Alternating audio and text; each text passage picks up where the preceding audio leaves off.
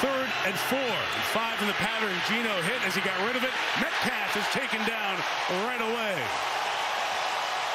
Well covered in the secondary by Tre Norwood, the rookie out of Oklahoma. It's 3 and out for Seattle.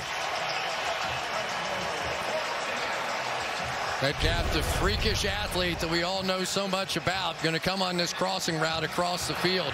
But there is Tre Norwood, and there are a lot of young players on this Pittsburgh Steelers team that are getting a chance. Looks like it was Highsmith who came in and applied some pressure.